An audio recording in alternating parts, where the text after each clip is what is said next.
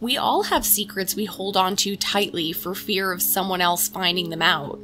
They could be as mundane as lying about why you've called out of work one day, or that you didn't eat the last of the cookies. But in the late 1970s in Circleville, Ohio, an anonymous letter writer was outing the secrets of the town, and they were much more nefarious than stolen Chips Ahoy.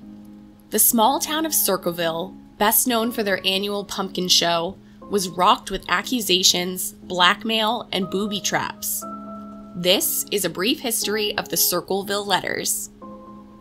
As always, this episode of A Brief History may contain graphic content and is not suitable for all audiences. Viewer discretion is advised. I was unable to find any homes directly related to this case, but instead chose to take to Zillow and will be building a home found within the city limits of Circleville, Ohio. Circleville is and was a small town with a population of around 14,000 people. Best known for its pumpkin show, where the last winner showed off a whopping 1,800-pound pumpkin, the town is almost a parody of quaint small-town Americana, but it holds a deep, dark secret. Over 40 years ago, the small town of Circleville, Ohio, as well as the surrounding Pickaway County, was rocked with strange and threatening letters by an unknown writer, with the main target of the letters seemingly being a school bus driver by the name of Mary Gillespie. The letters began in 1976, with Mary being the first recipient of a blocky, all-uppercase note that read, "Stay away from Mossy. Don't lie when questioned about knowing him. I know where you live. I've been observing your house and know you have children. This is no joke. Please take it serious.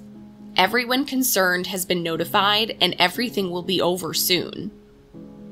The unknown writer of the letter was accusing Mary Gillespie of an affair with her boss, the superintendent of schools, Gordon Massey.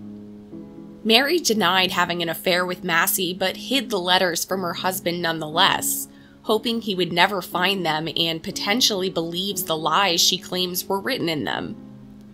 More letters followed with the same information. Gordon Massey was having an affair and needed to be removed from his office. The letters containing information regarding Gordon Massey were sent to multiple people around town, including elected officials, newspapers, and random citizens of the town. Mary Gillespie eventually received another, more ominous and threatening letter, with the writer stating that Mary's daughter would need to pay for what Mary had done, and threatening to, quote, "put a bullet in that little girl's head." Mary again hid the letter from her husband, hoping the situation would blow over and resolve itself sooner rather than later. But then her husband received his own piece of mail from the anonymous writer, and Mary wasn't there to intervene. Mary's husband, Ron Gillespie's first letter read as follows: "Mr. Gillespie, your wife is seeing Gordon Massey. You should catch them together and kill them both. He doesn't deserve to live." Ron continued to receive letters, many of which claimed that his life was in danger if he did not act on the knowledge the writer had provided for him. Ron Gillespie confronted Mary and she convinced him of her innocence. But the couple were more than scared at the continual influx of letters, and decided to do some sleuthing themselves to find out the mysterious origins of the letters that had all been postmarked from Columbus, Ohio.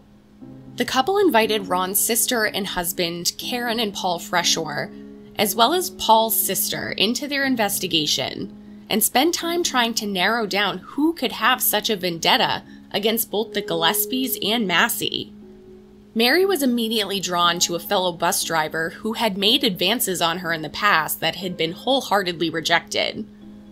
The scorned potential love interest, David Longberry, was an obvious choice for someone who may want revenge on Mary.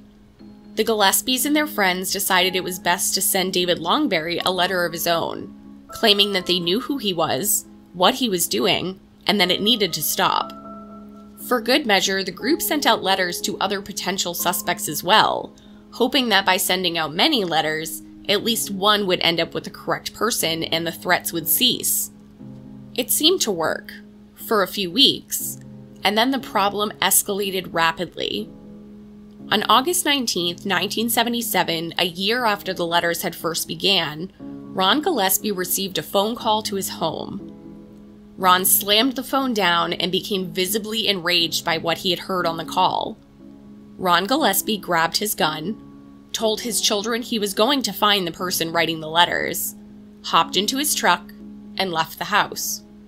Just a handful of hours later, Ron Gillespie was found dead, with his truck wrapped around his tree, and his recently fired gun on the seat next to him. Officially, the death would be reported as a drunk driving accident by then Sheriff Dwight Radcliffe, though Ron's family would vehemently deny this as a possibility, because Ron was an infrequent drinker, and they had seen him consume no alcohol that day. Ron's autopsy, however, did show a blood alcohol content of 0.16. After the death of Ron Gillespie, the sheriff also began receiving letters, accusing him of covering up foul play in the supposed drunk driving incident. But life continued on for Mary Gillespie, who, despite her adamant protests for years, actually did begin seeing Gordon Massey. Mary claims that the affair didn't start until after her husband's passing, but Massey did divorce his wife to be with Mary. And in 1983, the anonymous letter writer struck again, this time leaving signs out on the roads that were Mary's typically traveled bus routes. Quite a number of signs accused Gordon Massey of sexually assaulting Mary's 12-year-old daughter, which enraged Mary. She pulled over to the side of the road to rip down one of the signs and found that it had been booby-trapped to shoot whoever attempted to remove it. Mary fortunately survived despite being shot at. The gun on the sign was traced back to none other than Paul Freshore, Mary's ex-brother-in-law who had long since divorced Ron's sisters Karen. Paul claimed that the gun had been stolen but never reported it as stolen to the authorities. Paul was arrested and charged with the attempted murder of Mary Gillespie. During the trial, Paul's handwriting was analyzed by having him copy one of the Circleville Letters, and the handwriting expert assigned to the case believed wholeheartedly that Paul was indeed the Circleville writer. Both Mary and her sister-in-law also believed that Paul was the writer of the letters. However, Paul was found guilty of the attempted murder, and while in prison, the letters continued, with Paul receiving many letters, going so far as to accuse the prosecutor of his trial of murdering a pregnant woman. Karen Freshore, on the other hand, had lost nearly everything in the divorce, including her children, and was now living in a trailer on Mary's property.